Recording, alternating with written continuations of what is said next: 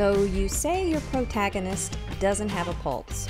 Are they dead or only mostly dead? That's what we are discussing today on the FightWrite podcast. I am your host, Carla Hoke. Okay, if you follow my blog at FightWrite, one word, FightWrite, that is trademarked, by the way, you know who you are. You know that we are in the middle of a series on what happens at a death scene from 911 to the morgue.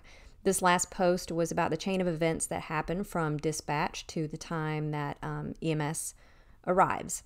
If you are a mystery, thriller, crime writer, or the ilk, or you just have violent crime in a medical scene or a rando dead body in your work, both this podcast series and the blog are gonna be great for you. For the next few episodes of the FightWrite podcast, we will be going over stages of death and decomposition. If you eat lunch while you listen, consider yourself warned, although this episode shouldn't be too bad.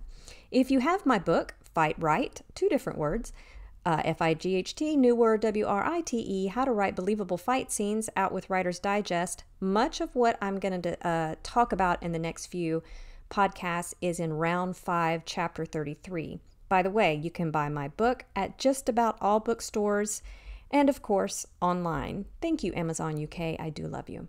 And if you have read the book, please leave a review on Goodreads and Amazon. You do not have to have bought a book from Amazon to leave a review there, by the way. Okay, stages of decomposition. Here we go. Sorta. By the way, I lack 3 credit hours from being able to teach secondary biology. I'm glad that an almost degree isn't going to waste here today. There's a heap of biology talk in the next few episodes, and I don't mean to brag, but I can say almost all the science words that I've got to say. All right, before the body starts to dispose of itself in decomposition, it has to die first. And there really are stages of death. Not all death is the same, and there is dead and kind of dead and mostly dead. There's clinical death and biological death. Clinical death is the cessation of circulating blood and respiration. This is possibly treatable through defibrillation, and paramedics will also give a shot of epinephrine as well. When you see doctors put paddles on somebody's chest and yell clear, they are defibrillating with an electronic pulse. It's called defibrillation because it treats fibrillation. Fibrillation is a quivering movement due to uncoordinated contraction in the individual muscle fibers. All the tiny little muscle fibers, this is something that's unique to the heart muscles in the body. They beat in sync with each other. They work in sync. And if you actually cut off a little sliver of heart muscle from a live functioning heart and put it on a plate, that little sliver of muscle will actually beat. If you cut off another tiny little sliver of muscle and put it beside it, they may have different beat rhythms, but if you let them touch, they will sync up. Now, notice that I said clinical death is the cessation of circulating blood and respiration. That doesn't necessarily mean the heart is no longer active. Fibrillation, also known as VFib, is just that the heart isn't working together well enough to pump blood and do its job. VTach, as in tachycardia, is when the heart pumps too quickly. In VTach, the contractions are so rapid that there's not enough time for the heart to refill with blood, which creates an undetectable pulse. So no pulse doesn't necessarily mean the heart is stopped. It could be that the heart is in VFib or VTach, which just means the heart isn't working in a way that allows a pulse to be detected. An AED, or an automatic electronic, see, I told you I could say almost all the words, automatic electronic defibrillator will get the heart rhythm in order. It's not the same in CPR. Well, the hope is that it will get it in order. It doesn't always. Okay, the purpose of CPR is to circulate blood so it can provide oxygen to the body and the brain and the other organs and keep them alive and as healthy as you can until an ambulance arrives. If you have a character who is in VTach or VFib, having another character perform CPR isn't the optimal course of treatment. A defibrillator is best. However, if the two characters are away from medical assistance, CPR absolutely should happen because there won't be a pulse, which means the body isn't getting the O2 it needs. It doesn't mean that the heart's not working. It just means it's not working in a way that allows perfusion or it gets enough blood and oxygen to the body. CPR is not generally, not always, not generally going to regulate a heart or restart its function. It can revive a person in a couple ways. In the case of drowning, CPR can get enough oxygen to the brain and heart that the body kind of wakes up a bit and the gag reflex happens and they cough and they get some of the water out. It can be that CPR just pushes enough O2 to the brain that it restarts the heart if the heart has in fact stopped momentarily. However, CPR doesn't work the way American hospital dramas depict. And I mean, as writers, that's something we we sometimes turn to for resources in our writing. There was a study by Princess of Wales Hospital in the UK about the success of CPR on a couple TV medical dramas in the US. And they specified US because the percentages here were different than hospital dramas in the UK. They noted that the patient survival rate in U.S. hospital dramas after CPR was about 70%. And it very seldom showed the patient leaving the hospital afterward. This was much higher than it was depicted in the British shows. CPR in UK medical dramas doesn't work as well as it does in American medical dramas. In reality, CPR, about 40% of patients survive immediately after being resuscitated, but only 10 to 20% of those survive long enough to leave the hospital. Something that also isn't shown, I mentioned this earlier, is that patients are also given shots of epinephrine during the CPR cycle to kind of jumpstart the system. That definitely impacts the immediate survival rate. By the way, before I did this broadcast, I contacted my friend, Dr. Jason Joyner, who is a physician's assistant, and he was the fella who went through the medical portion of my FightWrite book and made sure that it was all correct. So I did talk to him about this, and unless I'm screwing up completely what he said, this is mostly, sort of, pretty much correct. Pretty sure. My whole point with a CPR thing is that it isn't the magic fix that the screen and pages would have you believe it is. If the heart has stopped completely, you got nothing. CPR, meaning there's no VTAC, there's no VFib, there's just, well, even if there is, CPR helps sustain the body tissues until medical help arrives. That's its purpose.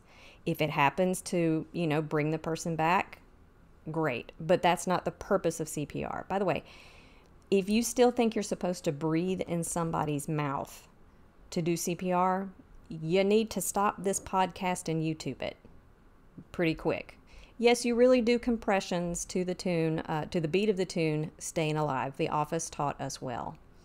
But the days of breathing in a person's mouth are over. They have found that there is enough oxygen already in the blood that the chest compressions are more productive than if you stop those chest compressions and breathe in the person's mouth.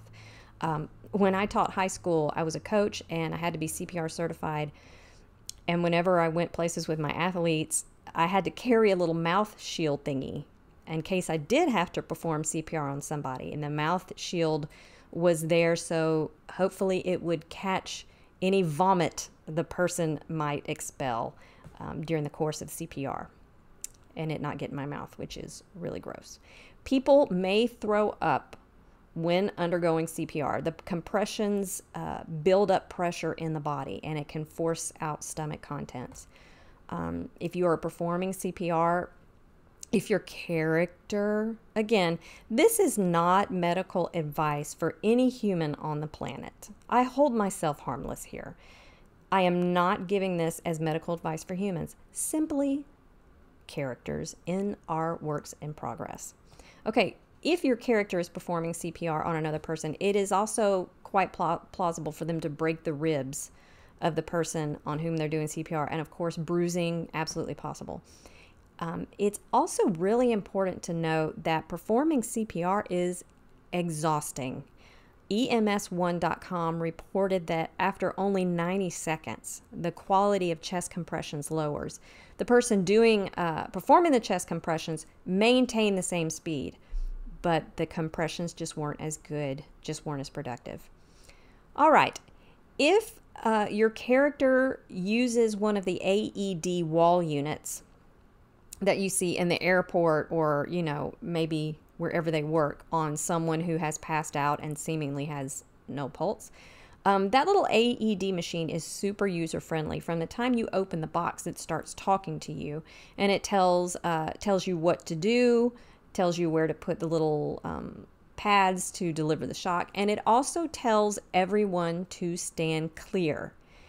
If you are touching the victim and a defibrillator shock is given to them, yes, it can shock you. And the fear is there that the shock would cause the person who is incidentally touching, it would cause their heart to stop.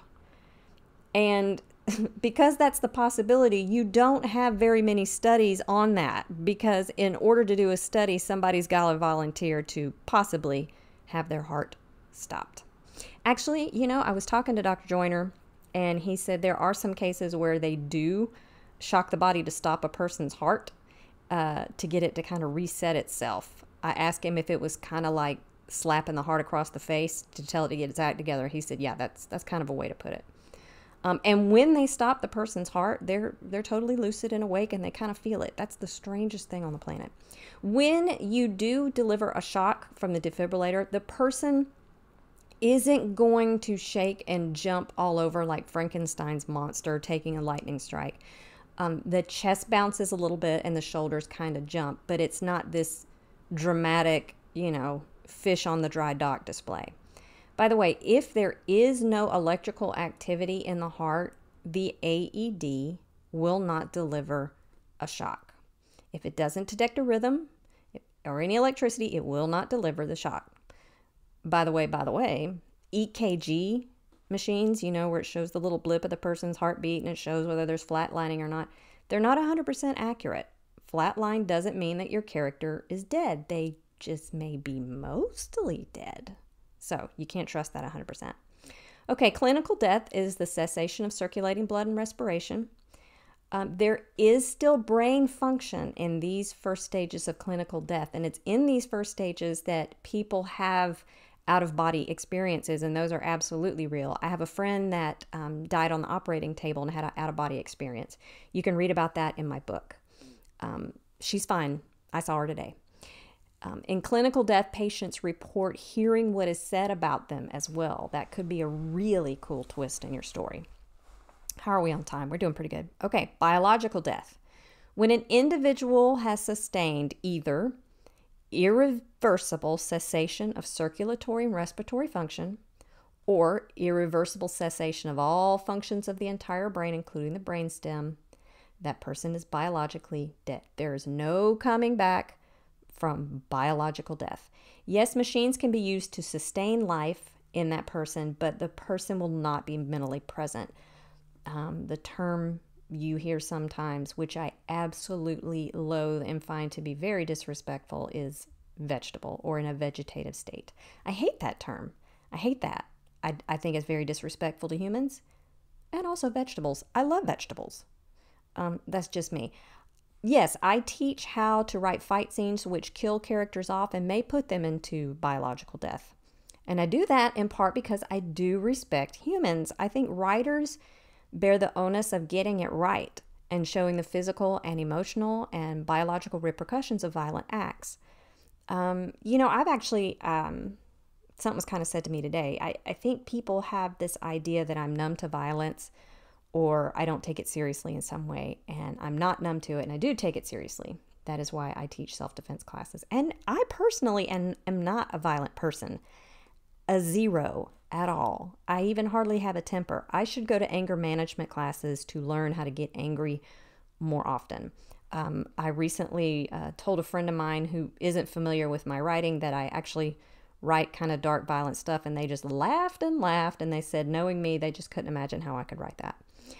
When you are writing a fight scene or a scene of violence, you have to remember that you are inflicting these acts on a human.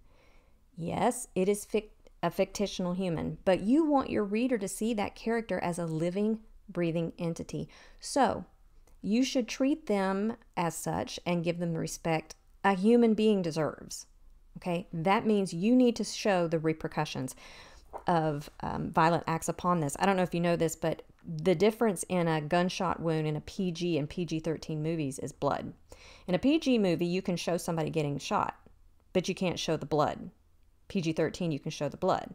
Now, you tell me which is more respectful and more responsible. I think showing the blood. Otherwise, you're just showing how you can put a hole in somebody, and you're not giving the actual repercussions of what is taking place there. If you are killing off a character simply to go on to the next scene, if you're not really showing any repercussions associated with that, I'm not really sure you're doing your job as a writer. And I'm probably going to get emails about that. That's not to say if you have an epic battle scene that you need to go through the mental processes of every single person that does killing or is killed.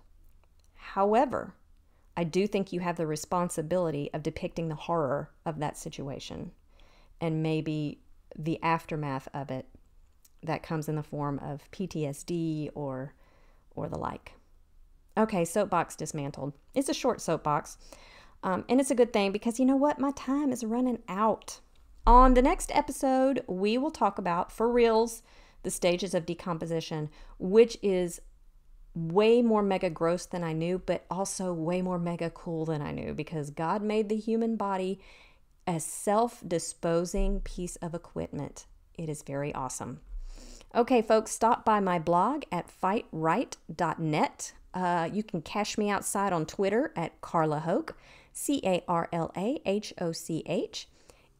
You can also hashtag FightWrite on Twitter and do the same on Instagram, hashtag FightWrite, and check out my book, FightWrite, How to Write Believable Fight Scenes.